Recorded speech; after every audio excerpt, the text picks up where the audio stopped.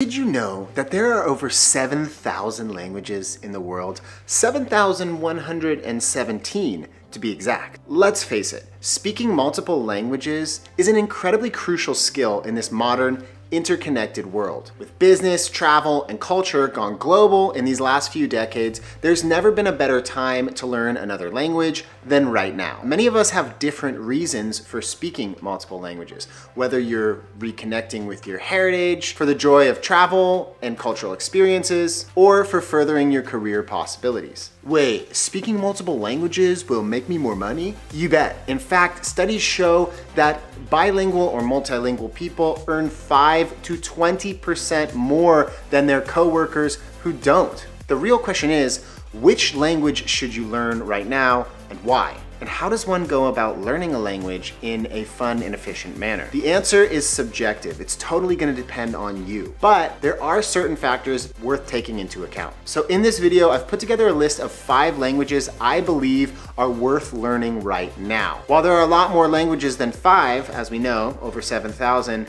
there are a couple of honorable mentions that I'm including towards the end of this video. And at the end of the video, I'm gonna share some best practices and tips for learning languages, so stick around, don't go anywhere. Before we dive into the list, take a second. If you're not subscribed, please consider subscribing to my channel. If you are, consider joining and becoming a member. And if you like this video, give it a thumbs up. I know we can get this video well over 5,000 likes. Also, tell me your name, where you're from, what languages you speak, and what languages you would like to learn down there in the comment section. Okay, let's go.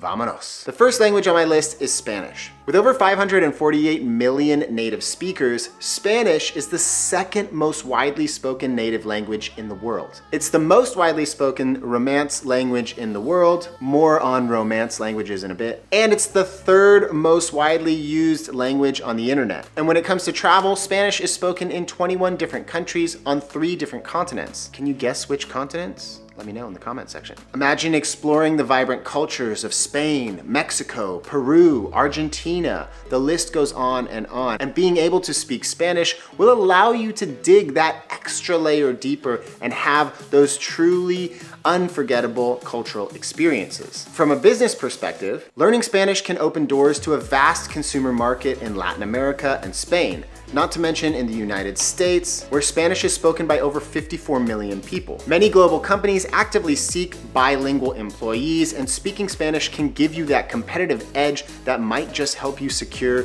your next best job. You may not actually know, but I am bilingual in Spanish. I learned Spanish in middle school and high school in my Spanish language classes, and then I moved to Spain after university, and I lived in Spain for 3 years. A mí me encanta hablar en español, aunque hoy en día viviendo aquí en Nueva Zelanda no tengo tanto oportunidades de hablar. Pero yo creo que aprender un idioma es muy similar en montar un bici. Y por eso es una cosa que no vas a olvidar en mucho tiempo. Pero la verdad es, si no lo usas, lo pierdes. Y con mi español, yo necesito usarlo escuchando en podcasts o la música, pero sobre todo hablando en vivo con gente que hablan en español. Yo creo que aprendiendo español ha sido una de las cosas más importantes en mi vida, que ha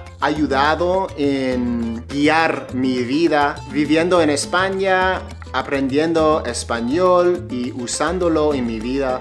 Ha sido una cosa que no cambiará para nada. No quiero decir que hablando español es lo más útil, porque todo depende en su vida y donde vives. Pero para mí, naciendo en San Diego, California, cerca de la frontera con México, aprendiendo español ha sido una cosa súper útil. So, why is Spanish so widely spoken? Well, that's because back in the day, Spain was a collection of fractured kingdoms, up until 1492 when Columbus sailed the ocean blue on an exploration mission for the King and Queen of Spain, Ferdinand and Isabella. Columbus and subsequent explorers went out and colonized the Americas. At its peak in 1810, the Spanish Empire covered 13 million square kilometers, or 5 million square miles, making it one of the largest empires in history.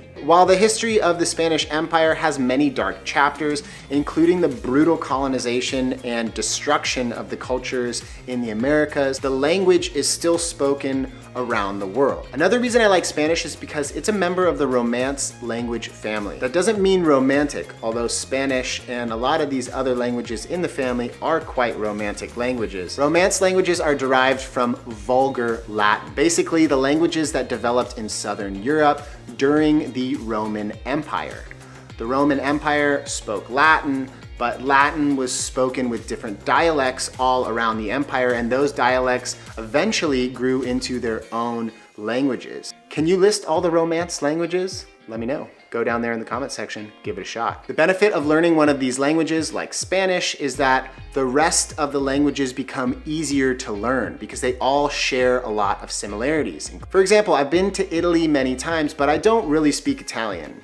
Non parlo molto italiano. I do, however, speak Spanish, and because Spanish and Italian can be quite similar, I'm able to speak this mixture of Spanish and Italian and make myself understood. It's not perfect, but it is practical. Number 2 on the list, French. I'm currently learning to speak French with Rocket Languages. More than 2 million people all over the world are currently using Rocket Languages to learn their next language. Their program gives you everything you need to understand the language and the culture like a local. Rocket Languages has award-winning courses in 14 languages, including all the heavy hitters like Spanish, French, Italian, German, not to mention Mandarin Chinese, Hindi, Korean, Japanese, the list goes on and on. I really love the way Rocket Languages approaches learning a new language. The courses are tailored to your new language. Now, when I learned Spanish, I did it the traditional way in a classroom with textbooks, and then I also did it through immersion and listening and repeating. And what I found was it's actually this blend that works best to cover all of your bases and really help you absorb all of the new information, but use the language in a meaningful way. Vous parlez français? Vous parlez français? Rocket Languages blends all of these different aspects of language learning, but what I really like about it is that it allows you to practice on the spot speaking. Comment vous appelez-vous? Je m'appelle Paul. Letting you train your ears and your mouth with downloadable audio tracks. There's also writing, listening, speaking, flashcards, and conversational activities, plus so much more. The best part is you have lifetime access to your courses, so you can start learning now, but if life gets a little bit busy and you need to press pause, that's totally okay. You can pick it up again in the future. If you're getting ready for a trip or you're moving abroad, it's a great way to have access to these learning resources forever. So take advantage of their amazing courses and get started today. I've linked them down there in the description of this video. French, spoken by over 280 million people worldwide, French is the 5th most spoken language in the world. Not only is French the official language of France, it's also the official language of 28 other countries. It's also an important language in many international organizations like the United Nations, which is based in the French-speaking city of Geneva, Switzerland, as well as being an important language in the International Red Cross. It's one of the world's most popular languages to learn after English and Spanish. French is also a member of the Romance language family as well as the Indo-European language family, but it's mostly known as the language of love, poetry, and fine arts. It's got flair, am I right? But first, a bit of history. The first written document that still exists in French was written in 824 AD. The French language has come a long way. By the 13th century, it was well established and spoken in many parts of Europe. The language became linked to high society and the aristocracy, and it became considered a sophisticated language, which made people choose to learn it because they would gain status and potentially wealth. During the mid-14th century, French was Europe's most spoken language. It was used by many countries as the language of international relations and diplomacy. And it was also the official language of the royal court in England for many centuries. French remains a very relevant language today. It's a language that continues to grow, with a projected 500 million speakers by 2025. As an English speaker, it's impossible to ignore the influence of French. English has roots both in German and French, and is often nicknamed the bastard child of German and French. But wait, why is there French influence in the English language? English history can get a little bit complicated because so many different cultures have moved through those islands. Originally, you had the Celtic culture there, then the Romans came, and then when the Romans left, Anglo-Saxon tribes, Germanic speakers came, and they kind of ruled there for, I don't know, 500 or 600 years, maybe more. And then once they were established, the Vikings came, and then when the Vikings left, William the Conqueror, he invaded England in 1066 and brought with him the French language. And then French became a very important part of the language which would eventually become English. That's why there's so many French words in the English language. Additionally, French is spoken in many parts of the United States, primarily in New Hampshire, Maine, and Louisiana. Why? Well, because a huge part of what is now the United States was once a part of France, until a cash-strapped Napoleon Bonaparte sold it in 1804 to US President Thomas Jefferson in perhaps the best deal ever, called the Louisiana Purchase. Jefferson bought 828,000 square miles, over 2,000 square kilometers, for just 3 cents a kilometer. Listen to the song Acadian Driftwood by the band. Currently in Europe, French is the second most taught language in schools. And outside of Europe, Africa has the most French speakers, with 22 different countries having French as their official language. Remarkably, French is spoken on 5 different continents, making it one of the few languages, alongside English, to be so widely spoken. Bloomberg rates French as the 3rd most important language to learn for business, and when it comes to travel, France is one of the biggest tourism destinations in the world. Understanding French can enhance your experience while wandering the back streets of Paris or enjoying the beautiful views of Provence. We've all heard rumors about how rude Parisian waiters can be, but trust me, they're a lot more rude if you're not at least trying to speak French. So it's worth investing some time to put your best foot forward. Okay, let's move on to the 3rd language of the list, German. Ich kann kein Deutsch sprechen. I can't speak German. I know a couple of phrases, but maybe you're like me, one of the over 40 million people in the United States who can trace some heritage back to Germany. German has around 130 million native speakers. It has the largest economy in the European Union, and Germany is a hub for innovation and trade. Learning German can give you a competitive edge in industries such as engineering, automotive, or technology. In fact, German has the largest number of speakers of any language in the European Union. That's more than French, English, or Spanish. Germany is actually the most populated region of the European Union. But German is not just the official language of Germany. It's also the official language of Austria, Switzerland, Liechtenstein, and Luxembourg. It's basically the lingua franca of Central and Eastern Europe. So if you're like me, one of the 40 million Americans who can trace lineage back to Germany, why not give learning German a shot? Quick little side story, according to a DNA test, I've got about 10% German in me. I'm predominantly Scottish, 40%. I feel it, I feel so Scottish inside. Unite us, unite the clans. But on my mom's side, there's a lot of German history. In fact, my great-great-great-grandfather migrated to the United States from a small town in Germany called Tauberbischofsheim in the Baden-Württemberg region of Germany. The story goes he left Germany because he didn't want to get drafted into the army, and he moved to the United States, where the Civil War broke out, and he ended up volunteering for the Union side, fighting in many battles to defend the Union, the Constitution, and the freedom of all peoples. He eventually married and settled in Kansas, and German was spoken in the household of my grandfather. But eventually my grandfather forgot German, and that was the end of the German language in my family history. From a travel perspective, I visited Germany a few different times and always enjoyed my time there. And there's a lot going on. The Germans are always keen for a big party, especially in cities like Berlin, or the Carnival in cities like Cologne or Dusseldorf. But I've always really enjoyed visiting Bavaria, which is in southern Germany. Cities like Munich and up in the Alps along the border with Austria. In terms of lifestyle, German is the language of intellectuals and philosophers like Goethe, Kant, and Nietzsche, not to mention psychoanalysts like Sigmund Freud and Carl Jung. Understanding German allows you to appreciate those works and to be a part of Germany's intellectual traditions. Okay, number 4 on the list, Chinese. Let's dive into the vast opportunities of Chinese. Chinese has over 1.2 billion speakers, making it the most spoken language on planet Earth.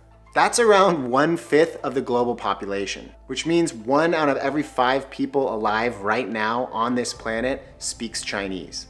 With more than 4,000 years of recorded history, China is actually the world's longest continuous civilization. The largest country in Asia, China stretches from the continent's eastern seaboard to the borders of Afghanistan, Tajikistan, Kyrgyzstan, and Kazakhstan in the west. Basically from the Pacific Ocean to the Himalayas. That's a huge swath of territory that encompasses all different types of ecosystems. From the tallest mountains on Earth to lush tropical jungles, as well as the cold expanse of the Gobi Desert, home to one of the coolest animals out there, the Bactrian camel. As well as the 3rd largest river on Earth, the Yangtze, China is huge, and its contributions to human history are equally large. Did you know the Chinese invented paper, the printing press, gunpowder? What about silk, the compass, or the tea process? How about pasta? Yeah, that's right. Pasta noodles were invented in China and, if the story is to be believed, brought back to Europe and Italy by the famous explorer Marco Polo in the 13th century. That's why the Silk Road existed, to connect the markets of China with their advanced techniques of production and their exotic goods back to Europe. China's civilization, lasting for 4,000 years, has gone through various periods of progress and power, followed by stagnation and decline. In the last few decades, China has become an economic powerhouse. It currently has the world's 2nd largest economy, and if things are going to continue moving in the trajectory that they are, it will soon be the world's biggest economy. China is a global leader in manufacturing, technology, and finance. So learning Chinese can provide you with a competitive edge well into the future. These are all great reasons to learn Chinese, but for me, I actually really want to travel to China and explore it.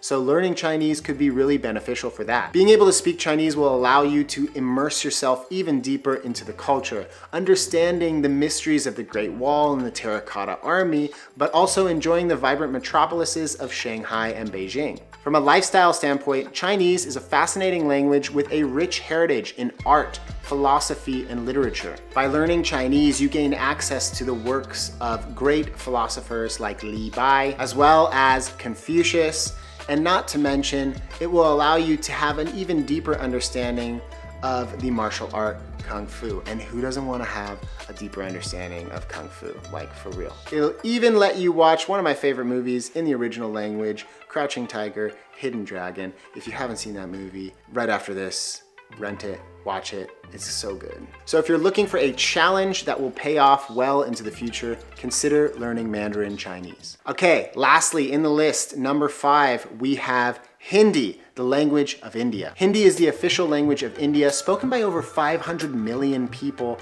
on the subcontinent. India is one of the world's fastest growing economies, with a thriving IT industry, a vibrant film industry, and a rich cultural heritage.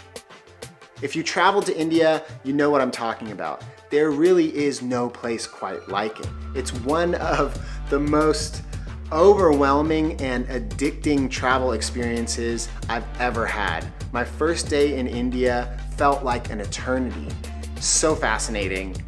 Definitely a place that I am really looking forward to visiting again, getting back to, exploring more of. It's just an incredible place. And learning Hindi will allow you to have an even more meaningful connection to India. In the words of Mark Twain, India is the one land that all men desire to see, and having seen once, by even a glimpse, would not give that glimpse for all the shows of all the rest of the globe combined. From a business perspective, learning Hindi offers vast opportunities for trade, outsourcing, and collaboration. In terms of travel, India is a land of incredible diversity, with majestic historical sites like the Taj Mahal, bustling cities like Mumbai or Delhi, and serene landscapes in the Himalayas and Kerala. Knowing Hindi will allow you to communicate and dive deeper with the incredibly hospitable people of India. And India is one of the world's most spiritual countries. It's the home of Hinduism, Sikhism, Jainism, Islam, Buddhism, Christianity, Zoroastrianism, and the Baha'i faith. No wonder the Beatles went there and were forever changed. So by learning Hindi, you're not only opening yourself up to the potential of 500 million new friends, you're opening yourself up to a wealth of information. And as India continues to grow, expand, and evolve, learning Hindi might just be the best call for you. Okay, so while we've discussed the top 5 languages, there are a couple more honorable mentions that should be on the list. Japanese, Korean, Portuguese, and Russian. Japanese is the language of cutting-edge technology, anime, and a rich cultural heritage. Korean is the language of K-pop, Korean dramas like Squid Game or Physical 100, and a thriving entertainment industry. Portuguese, with over 235 million speakers in Europe, South America, and Africa,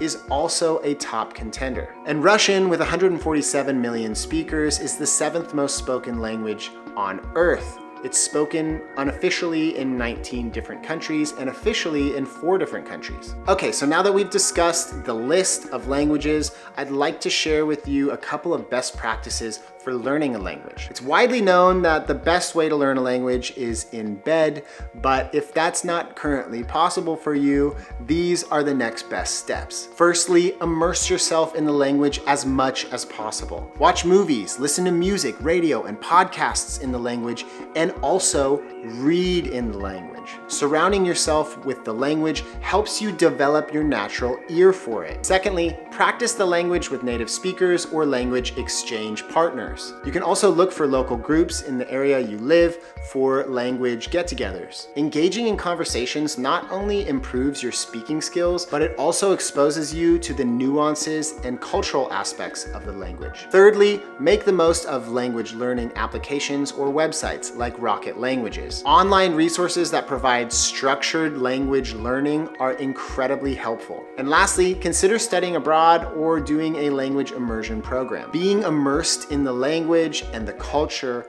really accelerates your language learning, and it's just an unforgettable experience. So in conclusion, learning a new language, whether it's a language that's on this list or one that isn't, is a great life goal, life skill. It's gonna open up whole new opportunities for you, connections with people you might never have met otherwise, and it's a really fulfilling challenge. So don't give up. It is a process. It might take a little while, but it's so worth it. Okay, friends, well, let me know which language you want to learn next down there in the comment section. If you enjoyed this video, please give it a thumbs up and make sure you are subscribed with notifications enabled if you are not already. If you are already subscribed, please consider joining this channel. You can click that and get a bunch of behind the scenes additional content. Thank you all so much for watching this video, and I'll see you in the next one. Peace. Hasta luego. Ciao. Bon voyage.